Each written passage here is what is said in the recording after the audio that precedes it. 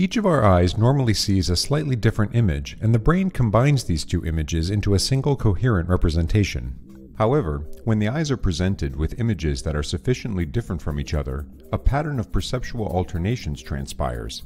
One image dominates awareness while the other is suppressed. Dominance alternates between the two images, typically every few seconds. This perceptual phenomenon is known as binocular rivalry. To create a binocular rivalry stimulus, each eye is presented with a different image at the same perceived location. This video describes several inexpensive and straightforward ways to create and use binocular rivalry.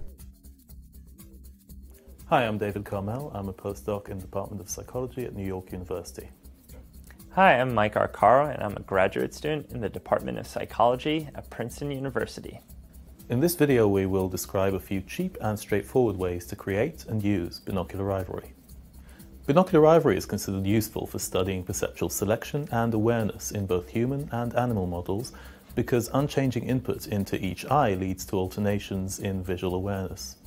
There are several ways of creating binocular rivalry, but newcomers to the field are often uncertain which method would best suit their specific needs. Our goal here is to describe the advantages and disadvantages of the most common methods. So, let's get started.